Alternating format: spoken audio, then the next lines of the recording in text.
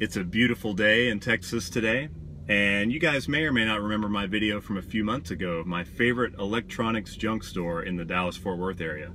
I found out recently they're actually still open, and they're down to about 80% off, so it may only be filled with junk even to my standards.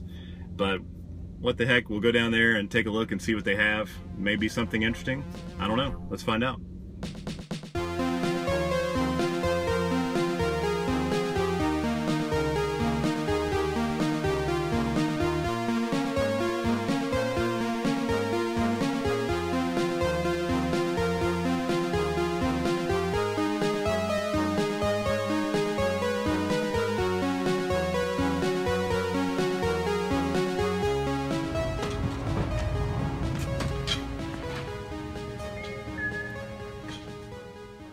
At first glance, I immediately notice how empty the store is, particularly the video game section. Nothing decent to see here, folks.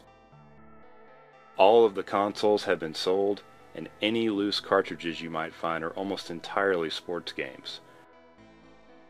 Nothing left but the bones here.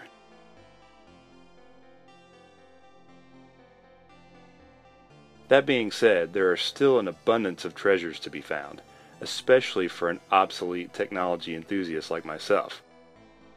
The employees won't reveal when the store is closing, or what the future holds for any of these unsold items. The pallet of IBM PS2s has been pushed to the front and priced. Apparently $50 each is a special price for goobs only. Oh wait, that means going out of business. Sorry about that. It looks like they still have plenty of those cool little 46-based Mitsubishi tablet computers. I don't remember exactly how many of these I've purchased, but it's been quite a few. These were made for playing SimCity. The Grid and Fujitsu tablets are interesting, but they're in rough shape. It doesn't look like the stacks of old computers are getting any smaller. Even though many of these are only a few dollars each, I would suspect that a majority of these will end up going to a recycler.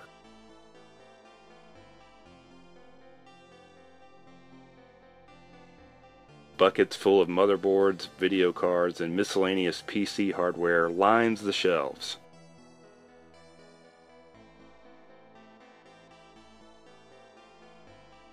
The owners have continued to unload inventory from their storage units, including this pallet of old desktop computers. Couple of Sun workstations, IBM compatibles, and a nice little Tandy 2500 XL.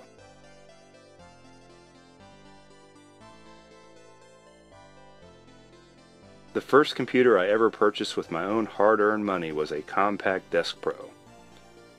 This one is a few years newer than the one I originally owned, but it appears to be all there and has a few decent expansion cards installed.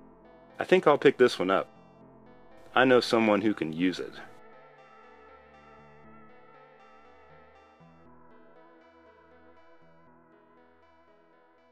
The museum is still largely intact, primarily due to the high prices. These items are currently marked at 35% off of their sticker price. The first item to catch my eye is the Macintosh 512K with hyperdrive.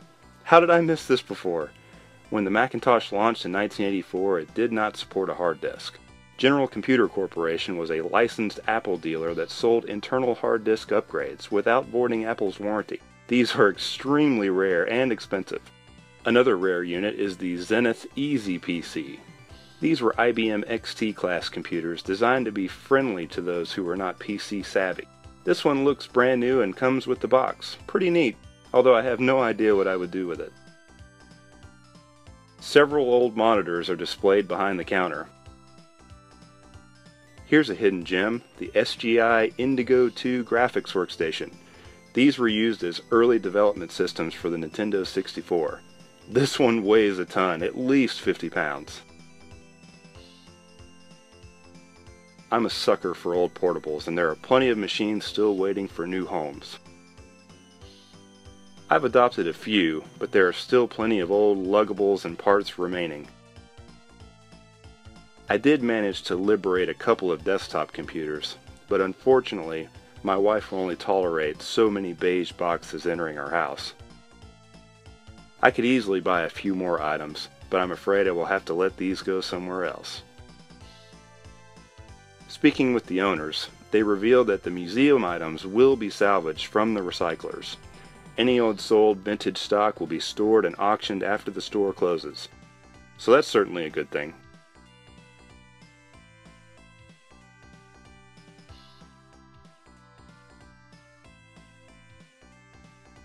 So as you can see, it was pretty bare in there, as to be expected, but one of the main reasons I came here was to just pick up a couple of miscellaneous things and check out the museum pieces as well. I ended up picking up a little compact Desk Pro machine just to purchase for my stepdad, who's kind of been looking for an older machine where he can load Windows 98 and play some of his old DOS games and late 90s PC games, things like that. So I figured that'd be perfect. I also picked up a Macintosh mouse to kind of go along with one of the projects that I'm working on, since I didn't have one. Ended up spending about $12 for both of them, so it's about as cheap as it gets, really.